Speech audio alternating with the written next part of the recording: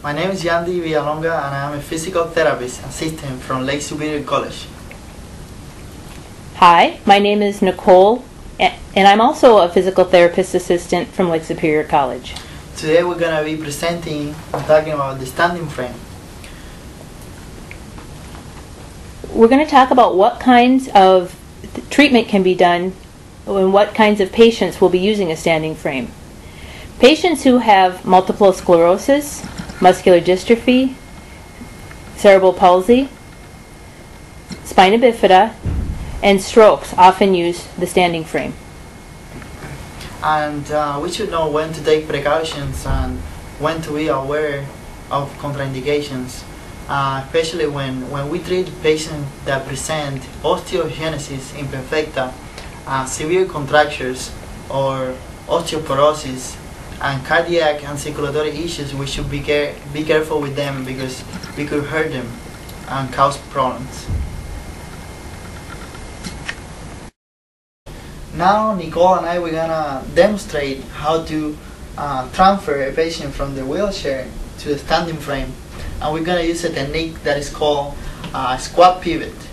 So you want to make sure that the patient doesn't have any pump the medications and any feeding tubes, and if they do, you want to adjust the gate bell so we don't disconnect them, because we want to keep those things connected, and we want to provide this safety for the patient. And so I'm gonna have Nicole bring your chest forward and put the gate bell on her.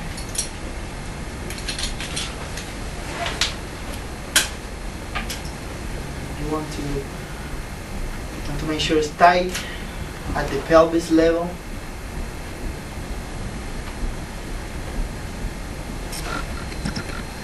You want to make sure that the armrest is out of the way, that the wheels are locked, the brakes are locked, and that the wheelchair is in an angle toward the standing frame. And then you can have the patient scoot forward, and then using good body mechanics, you're gonna stand up at the count of 3 and pivot, okay? So 1, 2, 3. Stand up and pivot, and now feel the chair with the back of your legs, and lower yourself down slowly. Good. And now you will help the patient to position himself using good body mechanics. Bring the armrest down and strap the patient at the waist level.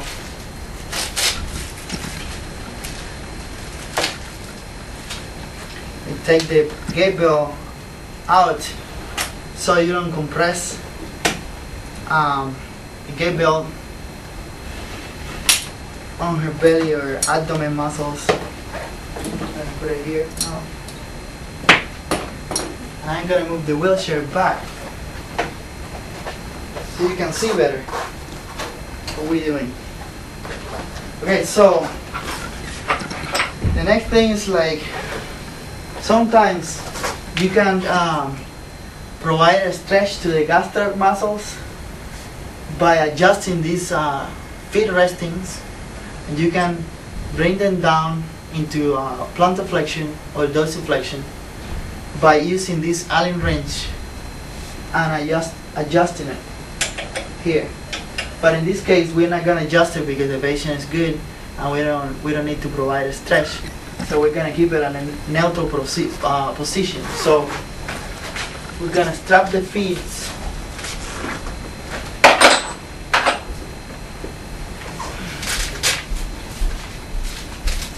And we're gonna provide some cushion at the level of the knees, so we provide stability at that area. And then I think we're ready to go up. So we're going to go up slowly, always checking on the patient to see how they are doing, because the change of position can make them dizzy or fatigue. So how are you doing? I'm good, I'm good. Good. So we're gonna raise them up all the way.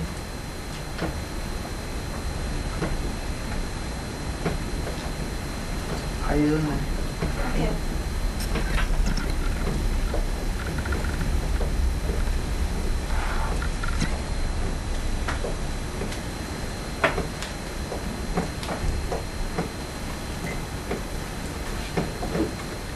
Okay, so you want to make sure that the patient is standing in a neutral position, nice and straight.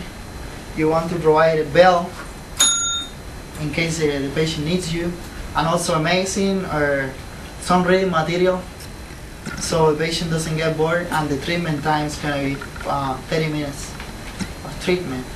Once the treatment is over, you can come and lower the patient down. You're going to do it slowly by pulling the lever to the back like this, and you want to stop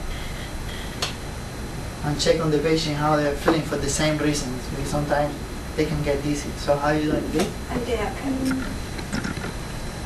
So you want to keep lowering the patients down. It's right there. Okay. And now we're gonna unstrap the patient.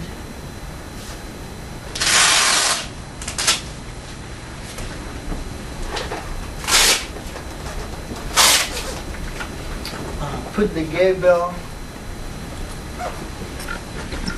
without disconnecting anything.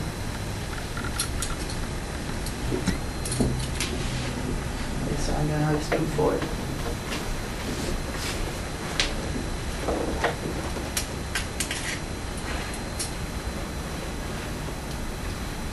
Make sure it's tight at the pelvis level.